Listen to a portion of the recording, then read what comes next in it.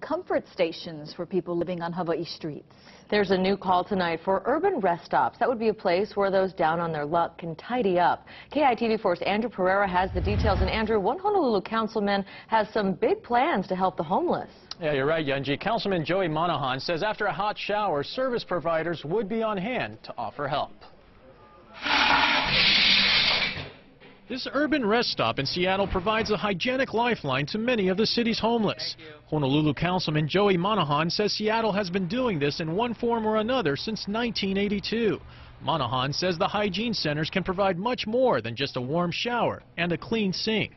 It gets people in the door, you get to talk to them, and you get to identify their needs and refer them to the proper services that they would be needing. Monahan says A'ala Park would be the perfect location for the first hygiene center. In fact, these restrooms at the park are already being used by those down on their luck to wash up. The fixtures work and all of that, but it's not going to be itself good enough to be a hygiene center because you really can't clean yourself in a shower-like setting.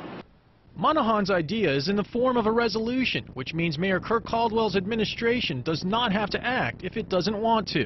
But the proposal has the support of other council members. Councilmember Monahan's showing that he's being compassionate and that he's coming up with another common sense approach to providing yet additional assistance to the less fortunate.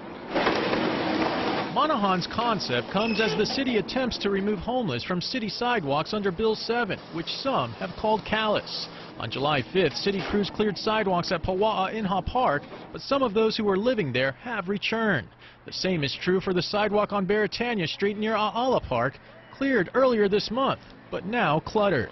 The mayor's doing what he can with the tools and the resources that are at his disposal, but really what's going to make this ordinance successful is continuous and active enforcement. As you can plainly see, the City Council is trying to come up with as many tools as possible to address homelessness. If Monahan's resolution is adopted, it calls on the city to study the possibility of hygiene centers and report back in 90 days. The mayor says he'll make a decision if the resolution passes. Yunji Paula will send it back to you.